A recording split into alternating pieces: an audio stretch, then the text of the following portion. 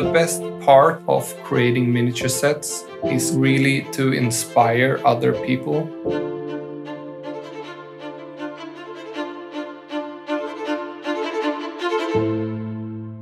What you're about to see is a fascinating behind-the-scenes look on how to create a high production value on a Hollywood scale using only miniatures and a little bit of post-production magic. Using assets from our new creators pack that we're giving away this holiday season. There's also an exciting giveaway waiting for you at the end of the video, so make sure you stick around. Now let's watch the final film created with the miniature sets, and then we'll jump straight into the behind the scenes. Artgrid and Artlist Holiday Sale.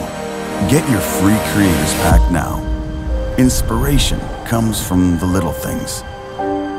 A beautiful piece of art.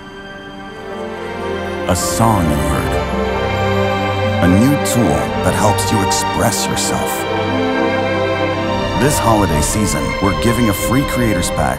The little things that make all the difference. Start creating without limits. So for me, the creative process starts with an idea. I had that thought before, a couple of months ago, to try to recreate sets from movies. It's really fascinating to see if it's possible by yourself from a small city in Sweden. So I thought to myself, okay, let's do it.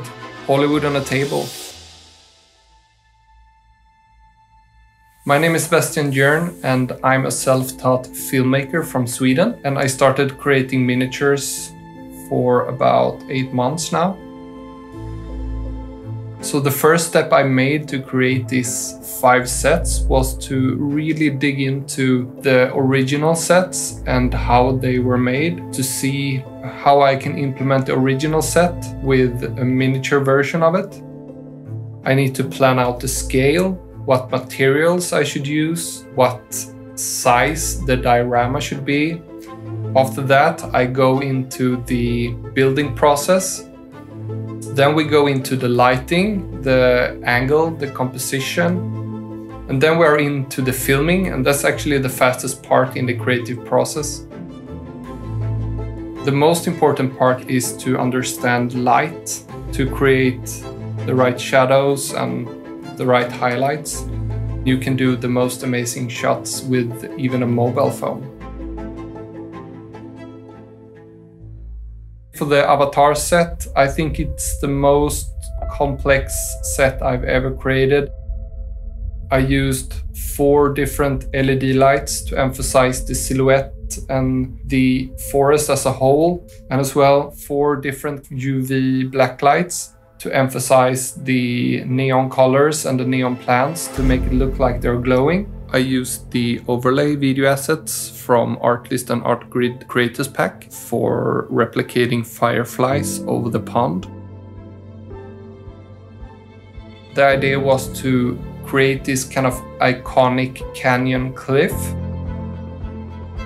When the visual effects and the practical effects works together, that's when the best results are made. I searched on Artgrid for canyons and then found some footage that I really liked. To make it look real, I used a lot of layers with clouds, both in the green screen area and as well in the foreground and in the different layers. I knew from the beginning that I wanted to create the moon in such a way that the light would reflect from below and create these dramatic shadows. So for the Blade Runner, I really enjoy crafting all the parts to try to get the same colors and same vibe as the original. The Laowa Probe lens revolutionized at least my kind of filmmaking. If you want to go through terrain and houses and between them, you need to have a small form factor lens. I used easily 4,000 to 5,000 individual cuts with a matte knife in the styrofoam to be able to create this kind of harsh glacier feeling of thick wall. It was really fun to create foreground. It really made the whole wall pop and made a certain depth to the image. The best part of creating miniature sets is really to inspire other people. I want to become a good filmmaker, I want to become a good visual artist, and as well I want to learn everything there is about architecture and scale and dioramas, and to kind of create a profession that doesn't even exist.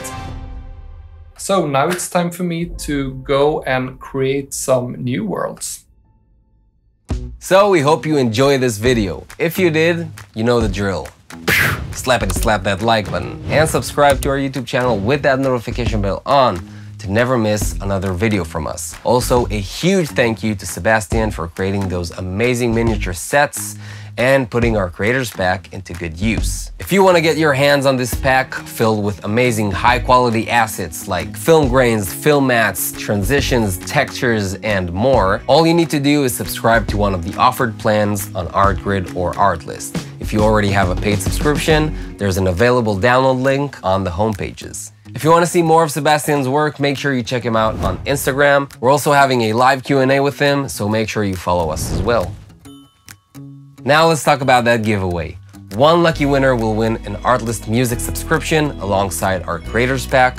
All you need to do is comment down below what was your favorite miniature set and why. Here are the 5 lucky winners from our last giveaway. Congratulations to you, my friends. Until the next time, shula! Stay creative.